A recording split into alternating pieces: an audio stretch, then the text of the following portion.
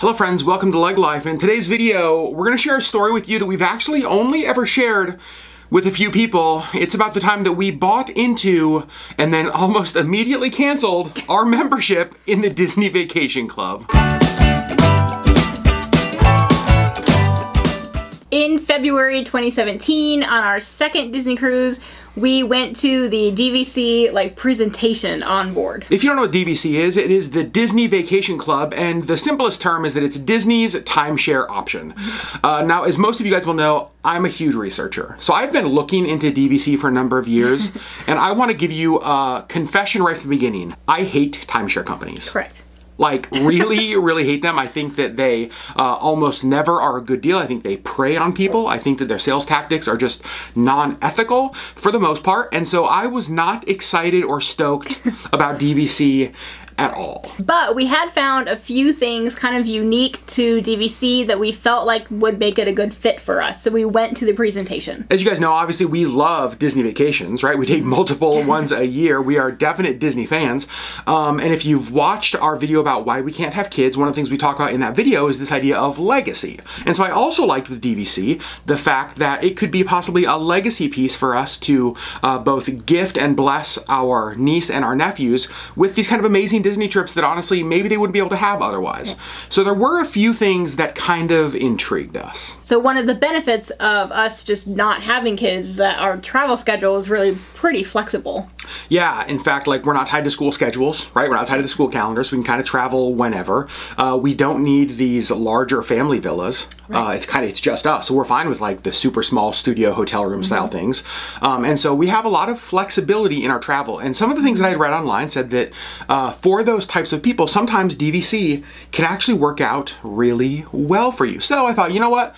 Let's go hear them out. And one of the perks of actually going to the presentation on board is that they do a drawing of everybody who's there for $200 onboard credit. And guess who won? This one right here. This one right here. That was so awesome. So it's that was a super fun thing that we got $200. They also gave us a little pin. And then after the presentation, you know, we had talked about it a ton. We had thought about it. We'd kind of run some numbers.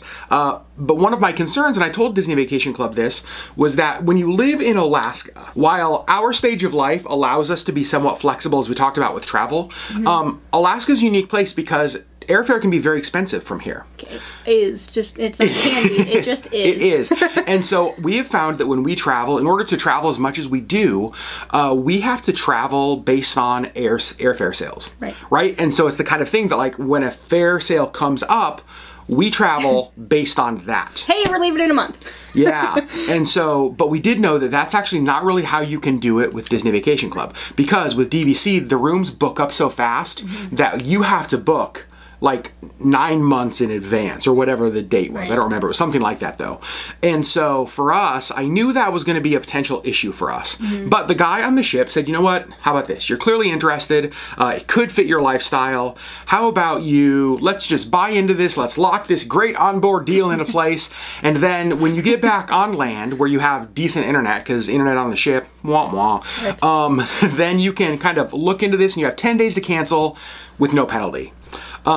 Now, I fully know that they make that sales pitch to most people, hoping that they kind of set the hook, and then those people, life gets busy and they forget, and then they don't cancel, and then they're locked in. Not this guy, right? If you give me 10 days... The day we got off the ship, he was like... I was like, all right, challenge accepted, broseph. Let's figure this out. And so what I did is I took our next 12-month calendar, right? I took our 12-month calendar and said, okay, realistically, let's look at airplane tickets, let's look at our schedules, let's pick some dates when we possibly could take advantage of our new DVC membership. And then the realization that it just won't work for us set in. Yeah, I think that he tried 10 different dates. Yep. And they were all booked. In multiple locations. In different size rooms, in different everything. So we were like, okay, so maybe the studios don't work. Maybe we can do the 5-room villa and invite people to come with us. Nope, nothing. And so I could not find one single date that was available for us to take advantage of our membership. Based on semi-available flights. Yep. And so for us, if we can't use it, there's no point in being members. Correct. Right? And here's the hard part for us. So ultimately what we did is we actually did cancel. Canceled with them, and I told them exactly why. I said, listen, we love the idea of DVC. Right. In fact, we've said that if we lived in a place where we could more easily take advantage of it, we would probably buy into it, because the thought of being able to use our points to bring our niece and our nephews and family to like the Lodge at Animal Kingdom where the giraffes walk up to your room and give them that kind of an experience, and to have that experience for ourselves, right. That's amazing to us.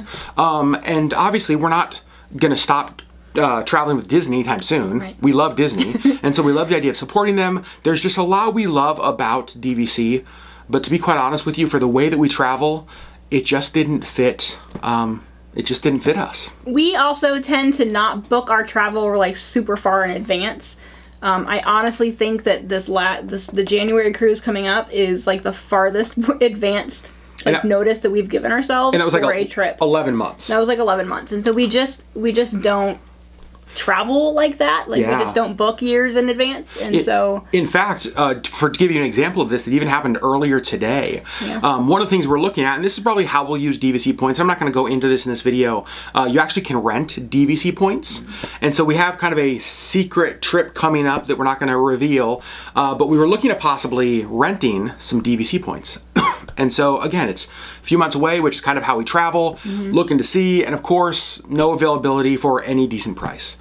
So like it's anywhere. Like we tried multiple states, we tried multiple locations, like just nothing. Yeah, so again, it was just kind of confirmation. It's like, you know what, DVC for the way that we travel just isn't for us. Now, we are not DVC haters. Nope. We actually think that for the right family, the right kind of situation, it could be a really great thing. Yeah, we know a number of people who are DVC members and who absolutely love it, and it works out great for them. And I love that. And honestly, we really wish that was us. Yes. Like, we really wish that was us.